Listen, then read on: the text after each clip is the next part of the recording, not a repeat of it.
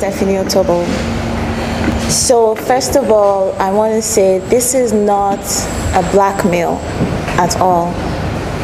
This is a legal right of breach of promise of marriage. It is not a blackmail.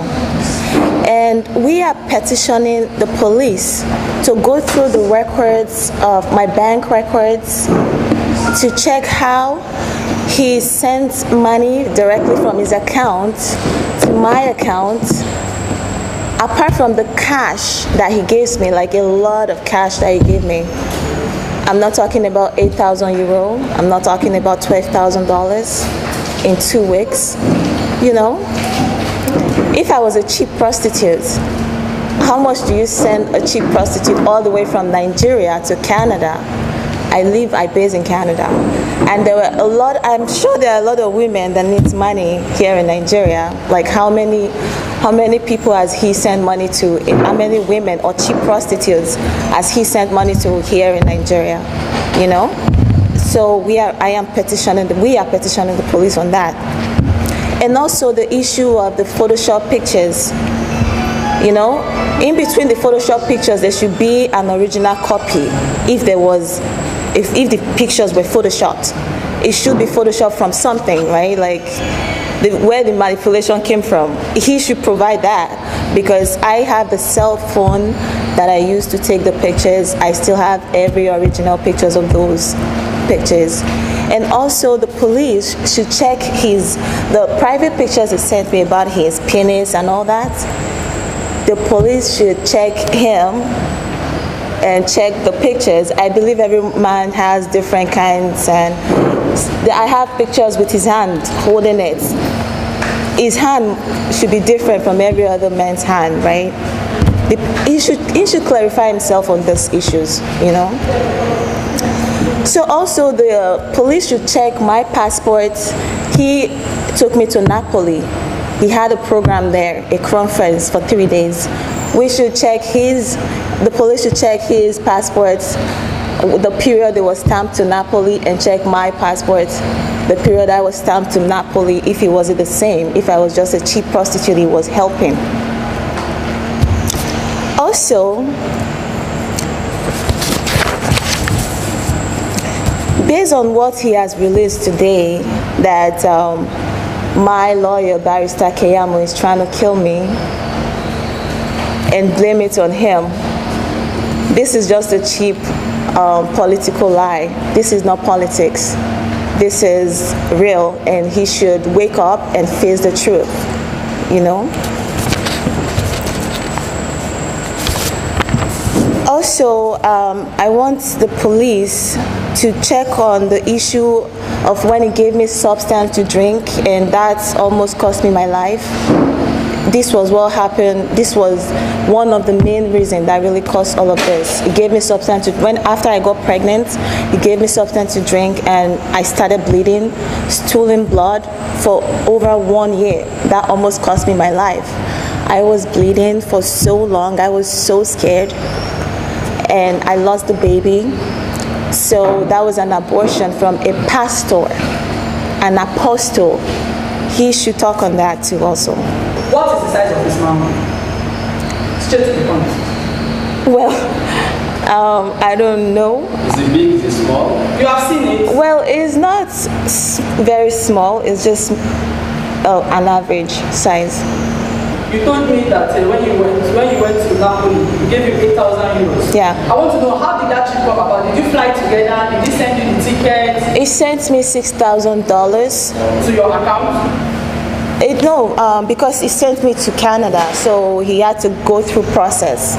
And that can also be checked out, because I still have the person contact. That person is his job to send money here and there. So I'm sure he still have everything intact. We should check his record.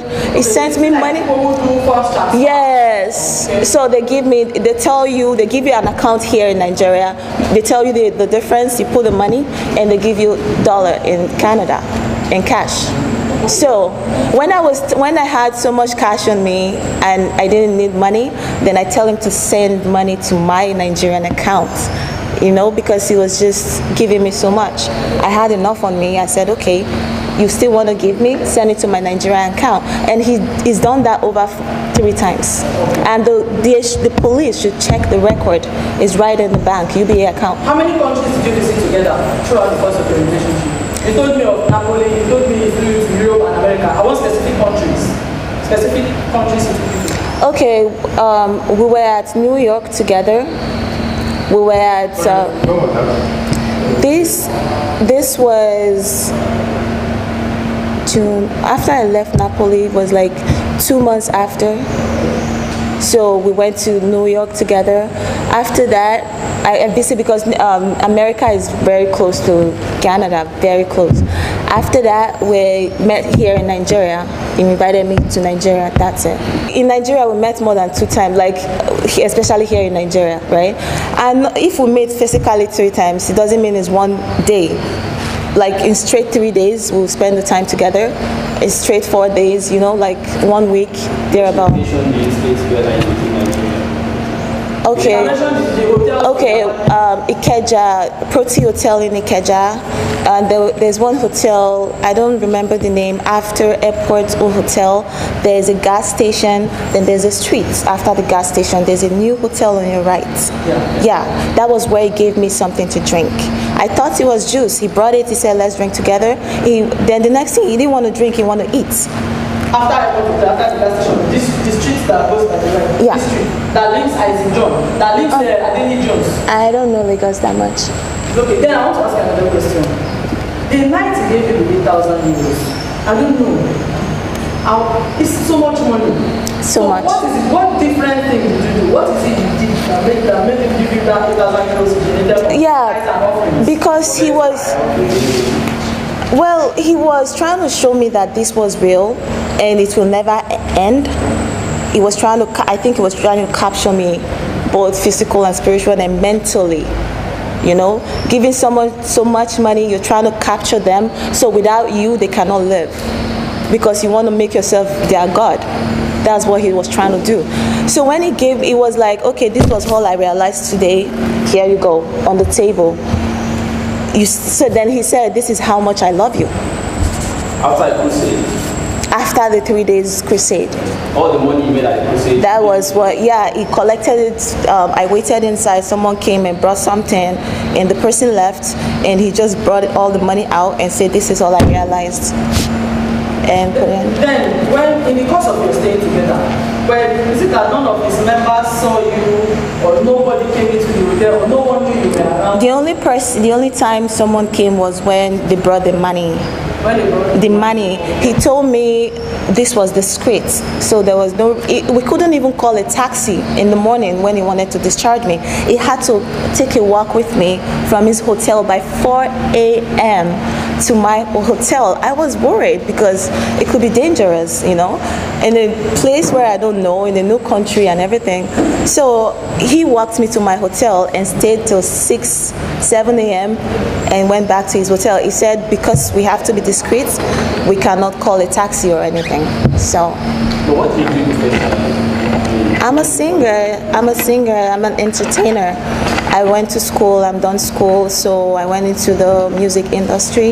You can go online on YouTube and watch Kimura Dadiva music. Immediately I landed in Lagos, my laptop was taken from me, and I called him and I begged him, and I even promised that nothing was there about him. He was like, he's done. Yeah, I believed he sent someone to steal my laptop. And I called him and I begged him that you said it's over, and I was still even stealing blood. Like I didn't want to get anything to do with him. I was trying to have a life at the same time, protect myself from him. But they stole my laptop and I cried all day. Even the hotel I stayed knew about it. Like I was frustrated for the whole time I was in Nigeria. It was really crazy for me. I still have the phone, the cell phone I used. And the message is not stolen on the phone? No. They're not stolen? What he does is if he fights with you, he makes sure he does something that would really piss you off. Like You know, I didn't know all of this was going to happen. I was thinking, okay, let me just get rid of this guy. You know, I mean, women, you understand when you're trying to get rid of your boyfriend. You delete his number, everything, right? So over the years, whenever I want to forget about him, I just try to delete everything. You know, it was when I was suspecting something was going on, that was when I started taking, just last year, I started taking Snapchat, screenshots. Yeah, I started keeping evidence. I'm like, what is going on? I'm bleeding too much. You are pretending that you're wearing. I mean, everything was getting too much. Okay, so you are now asking the police to go to the service provider and yes, withdraw and also an SMS record. Yes, and also check with his manhood and every evidential pictures I have that was not photoshopped from the original phone that it was taken with. He sent it to me. The hotel, even in Napoli. Okay, how coincidentally this is. His passport has the same stamp going to Napoli as mine. A cheap prostitute, he was just trying to help. How? Why? Do you have a restaurant? I don't have no restaurant, no business going on right now apart from my music. So. Okay, go. You also claim that you are a stripper in Canada. If I was a stripper, he was the one that sent me to stripping. There was a time we talked about it, and he asked me, you are so pretty, can you go do that? And so I won't spend, I thought he was kidding. I won't spend a lot of money anymore, so you will just get money from there, but nobody will touch you, only me. Then we laughed about it. I don't know why, you see, a man of God, like, why would that even come out of your mouth? Why would you be joking around with the stripping or stripper stuff? Like, I don't get it. I didn't know personal things he told you. I said the fact that he told you that his wife no longer sexually attentive. I don't know other personal things he told you. Maybe like his relationship or his family. Something we can hold on to. Something he cannot deny. I don't really get into people that much. I don't want to talk, but I know he can. I focus more on me and him. Like, I wouldn't, if I'm prognosing, I don't think I will last with him that long. I don't say things that I respect people. I don't say things that I shouldn't say. So, but I know he can't eat because I can say things that I saw during spending time with him. I know, I don't know, he can't eat. He has like, I don't know, you know when the wicked runner, when no one pursued them, he just can't, he's worried, like he's always worried. He can't eat, he wants me to pet him to eat, then I beg him, Daddy, please eat.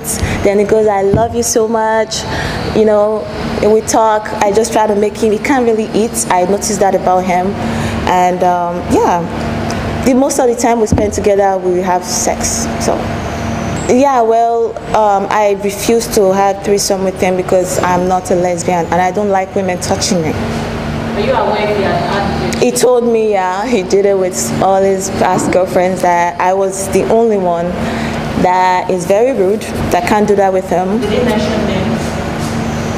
I don't know if I want to involve anybody right now, so. Did he mention names?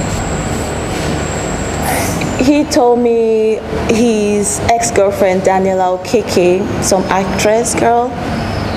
So how can you describe his strength? Yeah, is he very good? He's very good, and he likes to end it off on the back, on your back, yeah, all the time. Oh, I don't know why. That's all the time. He likes the back. No, end it off. End it off.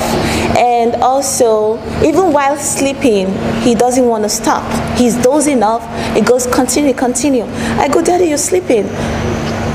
Yeah, he doesn't want to stop. He wants to keep going while sleeping. That's how much